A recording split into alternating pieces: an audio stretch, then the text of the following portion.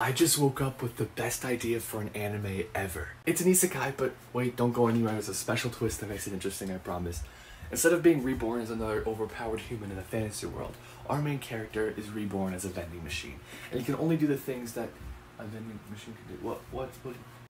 They are animating a show about that? So what's it, reborn as a vending machine? They just announced that that was just it's new though, it's years old.